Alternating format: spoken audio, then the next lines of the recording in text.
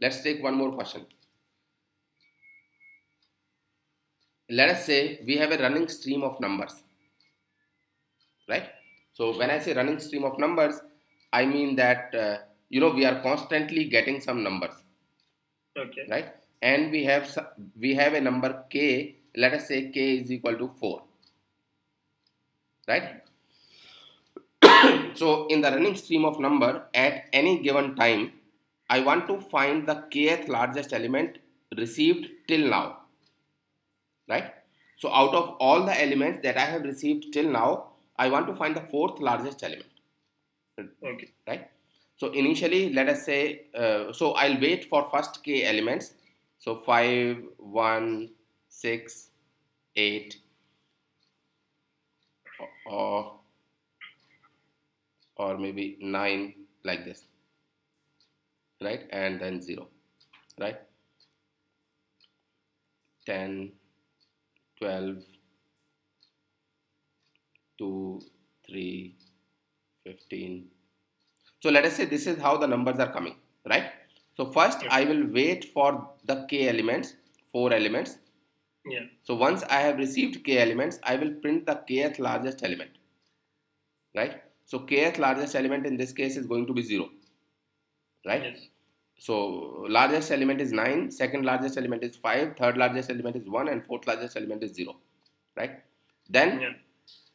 when I receive 6, now the fourth largest element will be 1, Yes. right? Then when I receive 8, the fourth largest element will be 5. Then when I receive 10, the fourth largest element received till now will be 10, 9, 8, and 6. So 6, right? And so on, right? Yes. So whenever it receives an element, it will print the kth largest element received till now, Yes. right? So how can we do it? Okay. Again, same heap concept. Yes. A min heap will do here. Min heap or a max heap? No, a max heap. Max heap. Sorry, a max heap. A max heap with the uh, left. The last node will be the answer for this every time. So again, max heap or a min heap? Max heap. Sorry, max heap. What is the element that we are removing? Are we removing the minimum element or we are removing the maximum element? We are removing the kth largest element. No, kth largest element we are printing, Yes. Yes. right? But when we receive a new element, we will remove one element from the heap, right? Yes. Because the size of heap is going to be k, Yeah. right? So what is the element that we are removing? Are we removing the smallest element received till now? Are we removing the smallest element out of these k plus 1 elements, or we are removing the largest element?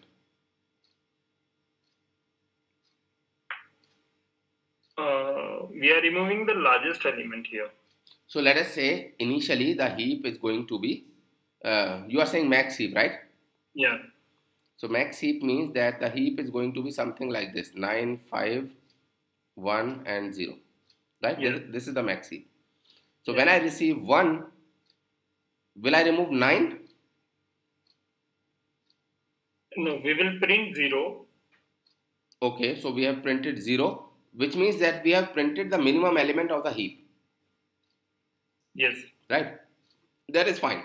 So I have printed the minimum element from the heap, and now should I insert 0 or should I not insert 0 in the heap?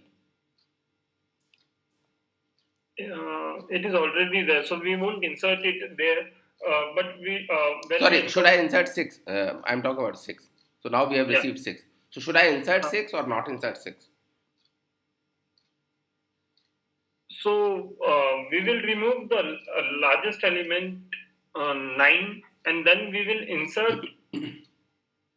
If we will compare if 9 is sorry, if 6 is smaller than 9, if it is, then we will remove the root and insert this new element. So now my heap will become 6, 5, 5. 1, and 0, Yes. right? Yeah. And when I print the minimum element out of this heap, I will again get a 0, which is not same as what I wanted. I wanted 1, right? Yes. Yes.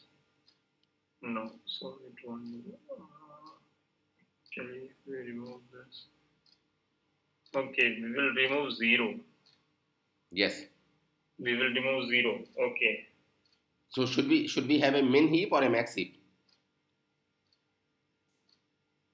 A mean heap, sorry. A Min mean heap heap, will do here. right? Because Yes. we will keep track of the k largest element found till now, right? Yes. We will remove Yes. the minimum element. We don't want the element which is less than the top k elements in the heap, right? Yes. So let us just understand the answer, right? The answer is that we will keep a heap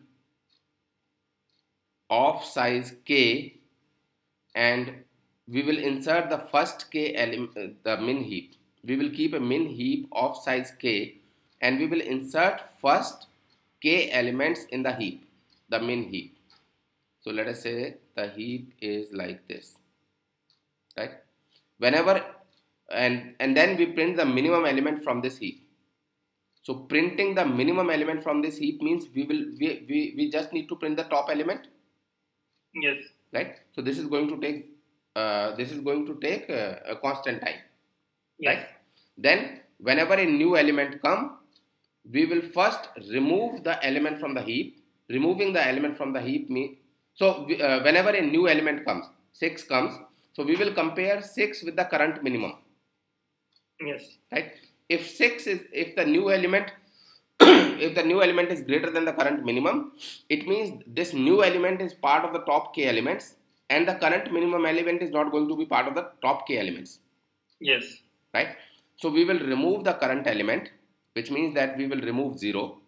So removing 0 means that we will swap 0 and 9, and then we will heapify this 9. Heapify 9 means that the heap will become 159, and then we will insert 6.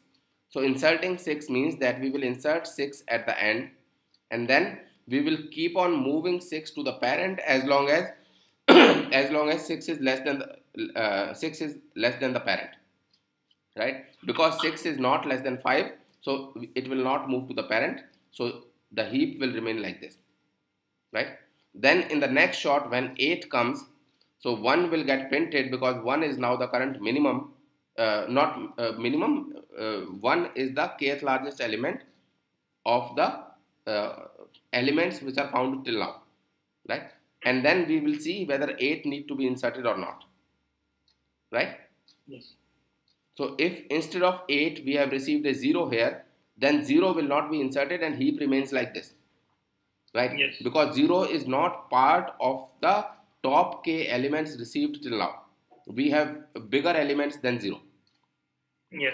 right? So whenever a new element comes, we are removing one element from the heap in the worst case, and we are inserting a new element in the heap in the worst case, right? So whenever a new element comes, in the worst case we are performing these two operations. We are removing from the heap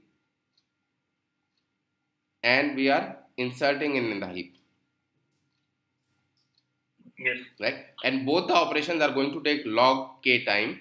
So the total time taken for a new element, whenever a new element comes, the total time that we are taking is log k, right? And we are also printing the minimum element, which means which will take constant time because that is the topmost element, right? Yes. So if we look at the brute force approach, then the brute force approach is what? Brute force approach is that whenever you receive k elements, you keep them in an array instead of a heap, and then you find the minimum element of that array and print that array element. Now whenever a new element comes, you will find the position of that element in the array, right? We can have that these sorted, right? So Yes. we have these first k elements sorted: 0, 1, 5, 9. So whenever a new element comes 6, so we will see that 6 fits in between. So we will remove 0 from this array and we will shift rest of the elements to make room for 6, right? So this is a brute force approach which is going to take on the order of k time for each of the new element.